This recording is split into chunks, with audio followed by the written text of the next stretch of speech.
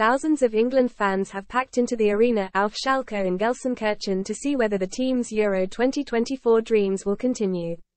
The Three Lions are taking on Slovakia in the round of 16, with Gareth Southgate's team hoping to progress to the quarter-finals.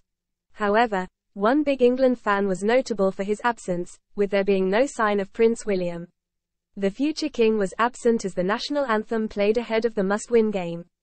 Amongst his titles and position, the heir to the throne is the president of the FA.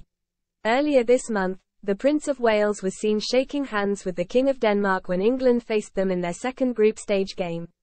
The Prince was seen talking cordially with Frederick X ahead of the match, which ended with a 1-1 draw.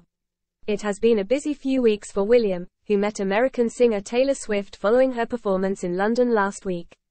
The Prince and two eldest children, Prince George and Prince Charlotte, went backstage to meet the star after her performance at Wembley. Swift, who is currently on her Eras tour, was keen to meet the future monarch, according to reports, having first met him in 2013.